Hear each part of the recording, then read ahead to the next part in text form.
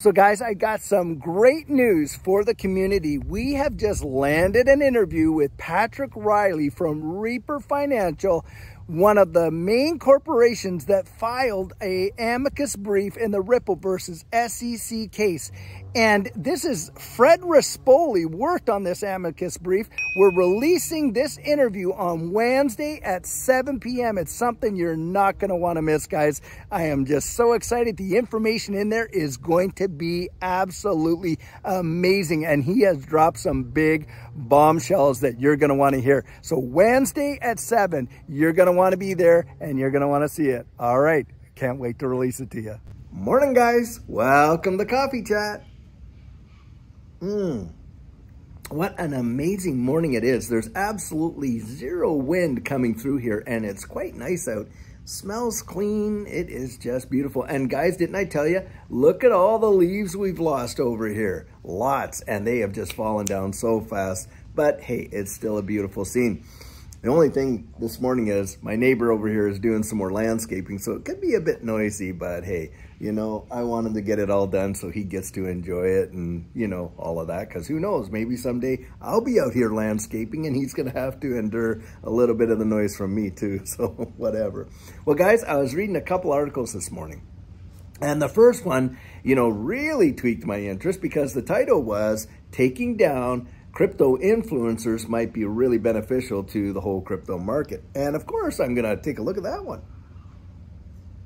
Well, after reading the article, you know what? I agree 100% with what these folks are saying. What they're really talking about is a lot of these YouTubers that had come on there and were paid big bucks, by the way, to shill all kinds of projects and tokens as if they really believed in it and as if they did all kinds of work to know about it when they did absolutely nothing. And what was going on? And in fact, guys, let me tell you this. I have been literally pummeled with offers to shill all kinds of various tokens, NFTs, projects, you know, crypto games, you name it. And it's literally gotten as high as $1,600 per video that these folks are willing to pay me for maybe a 10-second spot for videos. And I literally told them flat out, I have no interest in doing it. And I'll tell you something. I can understand why that would be tempting. But the moment that you take that bait, you have lost all credibility. Your integrity is, you've been, basically what you've said is I'm up for sale. And for me, when I talk about these tokens, when I talk about XRP, when I talk about XLM, Algorand, and all these ones like that, I have already been invested in these long before I ever started my YouTube channel. And I invested my own personal time, energy, and effort and did my due diligence and research to really get to know about these projects and to believe in them. And so when I come on here and I share the things that I share, look, folks have even accused me. They say, you're too positive about it. You've got to be an employee for XRP and Ripple and on and on. And that is just absolute hogwash. The reason I believe it is because I've literally done my research. I've literally gone out there and spent hours and hours, probably hundreds and hundreds of hours, getting to know this space and watching every move it makes with respect to these ecosystems. And so when I get on and I do my videos, I'm going to tell you something, they are biased. They're based on my opinion of what I've discovered and what I've learned and what I believe and also what I experienced, because I experienced some amazing transformation in a big way financially over the last bull run. And boy, am I expecting that I'm probably going to see something similar, the same, in the next one that's coming out. Remember, guys, for every bull market, there's a bear market. For every bear market, there's a bull market. The only thing is, we don't know when the bull market's actually going to start. We have our guesses,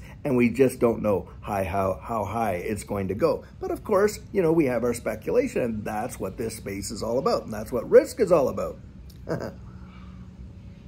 But, you know, a lot of these influencers, by the way, and some that I literally paid, I paid some of these influencers thousands of dollars to follow their signals, when in fact, they come out later on and say, oh yeah, I sold over here. And I thought, well, didn't I pay you to tell me that you were buying or selling? And you didn't, right?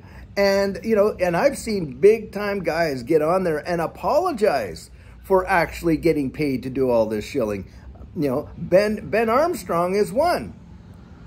And, BitBoy came on there and he literally apologized. And you can find the video on his site apologizing for that.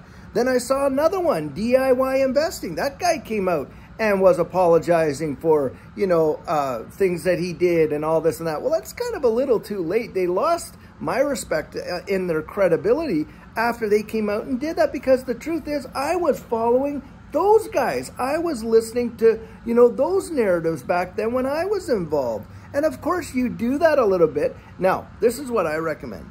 You don't follow any YouTuber, including myself, to get your conviction on these assets. What you do is you go out and do what I did. You do your own research. Now, you can follow certain people that can kind of back up what you've already discovered for yourself.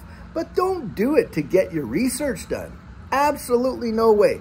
Look, YouTube is great for confirmation, but in terms of, discovery, the answers that you are going to believe the best are the ones you find for yourself. I'll tell you that right now.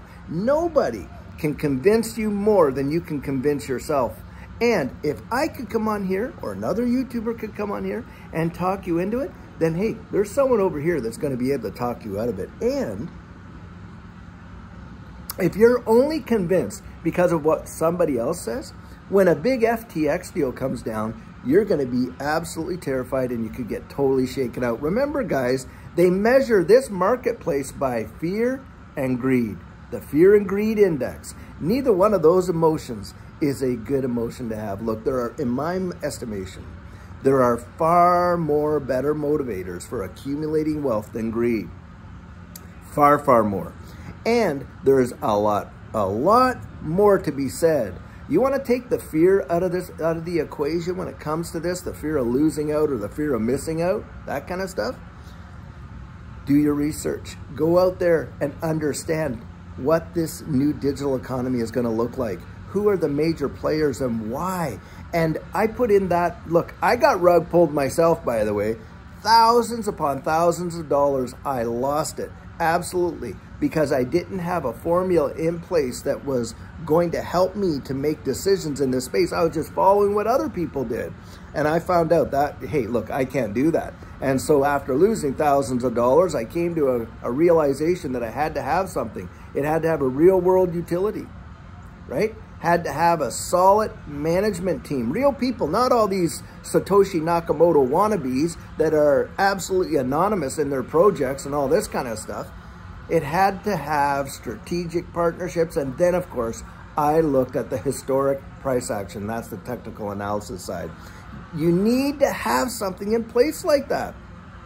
And it helps you to filter through things. And look, if it doesn't have those, I didn't get involved in it. And so I missed out on some opportunities, to be sure, because I wasn't going to, go without going through this disciplinary process. And one of the ones was Shiba Inu. Well, Shiba Inu didn't meet any of those things for me, and so I didn't get in. Now, I know folks that got in, put in a few $100 and got tens of thousands out. But I'm okay with that. And the reason I'm okay with that is because for me, it didn't hit my, my filters here. And this is my shield. This is my protective shield when I look at that. And even there, let's remember, there's still risk. There's still risk. But at least it's a calculated risk for me, anyway, for me. So having said that, I really want to encourage people, look, we do need regulation in this space in a big, big way. And I think it's fair that, we kind of get the snake oil salesman out of this industry altogether, because it is hurting people. People are following these guys and they end up, getting out there and doing something like that and they get really, really hurt. No, on my videos, I tell them flat out, hey, look, number one, it's not financial advice. Number two, it is my opinion, right? This is what I believe. You're hearing what I believe. And I'll tell you something, I have already put it out there flat out. I don't know how many rejections I've had to send back to these people that are trying to shill me to, or get me, sorry, to shill you guys with all of these projects, and I won't do it.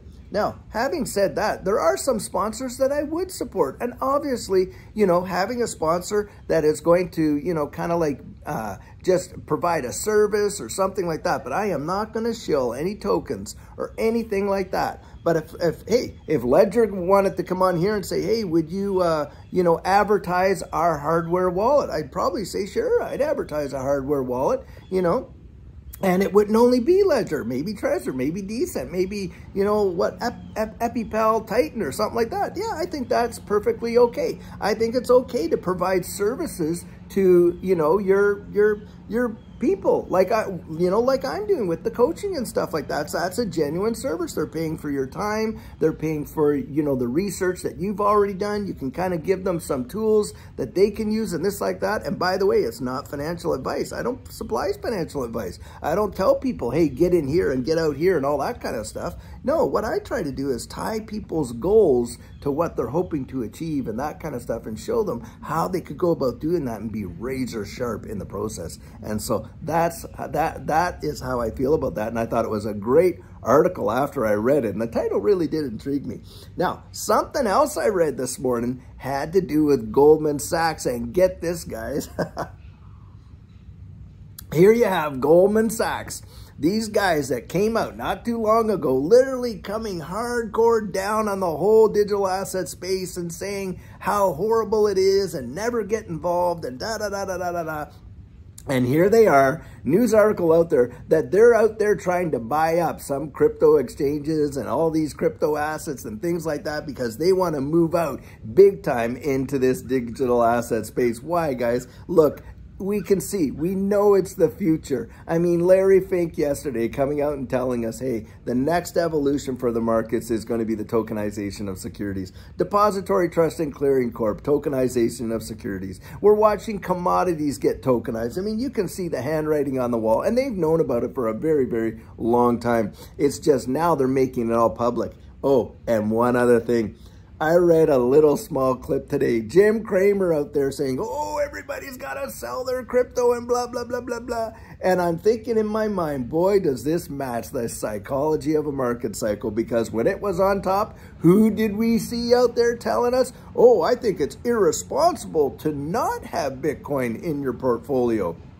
You know, this guy, I'm telling you, he's the best reverse barometer that there possibly is. Because when it's way up here and on the top and everybody's getting in, boy, he's like, hey, man, this is sliced bread with honey and butter. Get in and get in quick. And now that we're down here in what they would classify our bear market or whatever, oh, my goodness, you don't ever want to touch it. It is the most dangerous thing. You know, and all this is rat poison squared, blah, blah, blah. I mean, come on. That guy is really, he makes me actually laugh. Good for a laugh anyway. Well, guys, I have a great video for you coming out later on this afternoon. And hey, by the way, I just want to say this. I really think it's fantastic. I see so many great comments out there. Reach out and help one another. You know, you get these questions, and it's very difficult, by the way, for me with the timing and everything to get in there and answer all the questions, but I do read every comment. And when you see a thumbs up and a heart, that is me telling you, look, I've read it. And even ones that I wouldn't agree with necessarily and stuff like that, I still put a thumbs up and a heart because, hey, look, you took the time to sit down and write out a comment. And even if it's opposite to my opinion, that's okay. I'm going to acknowledge that you did it, and you'll get a thumb and a heart saying that, hey, I saw that. The ones that don't get through are the ones that are really being vulgar and, you know, are totally disingenuous and vicious. You know, I'm not going to put that stuff out there, but we don't get too many of those, by the way. Get a few. And of course, we get all rid of all those WhatsApps and all that other scammy AMC, Amazon stuff and all that crap. We don't have any of that on there. So anyhow, guys, I really want to say I appreciate how, as a community, you're reaching out and helping one another. So, having said that, later on today, we have a fantastic video coming out, and I hope you have a great day. And until then, guys, take care.